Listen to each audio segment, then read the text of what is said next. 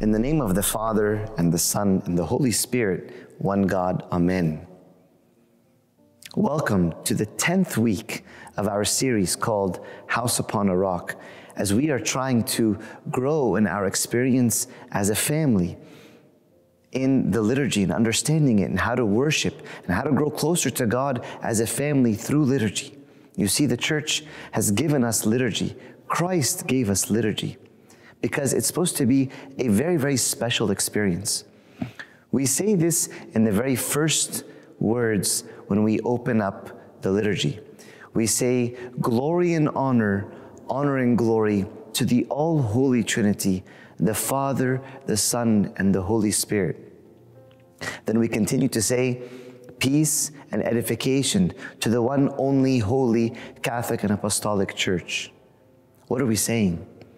That we are coming here to honor the Holy Trinity, to worship the Holy Trinity, to give our lives to the Holy Trinity, and to receive the power that comes from on high, that we might be edified, built up, that we might have peace within us, and that we might bring peace to the world. In this challenge, we are encouraging everyone that as we glorify the Holy Trinity, we glorify the Holy Trinity not just by our praise, but by our life. How we live honors God, directs the eyes of the world to God through our acts of love. So peace and edification to the church means that when we enter into liturgy, we receive peace, we are built up that we might live lives that honor God.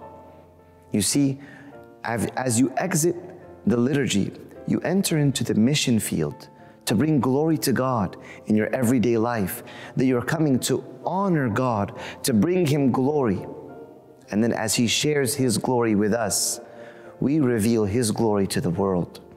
And so, in this challenge, we glorify the Holy Trinity, and we figure out how we can glorify God in our lives through holy living, through sharing the Word of God, through being a good example, through helping people in need. That is how we glorify the Holy Trinity. I encourage you this week to remind yourself that is the purpose of your life. Glory and honor, honor and glory to the all-holy Trinity. God bless you.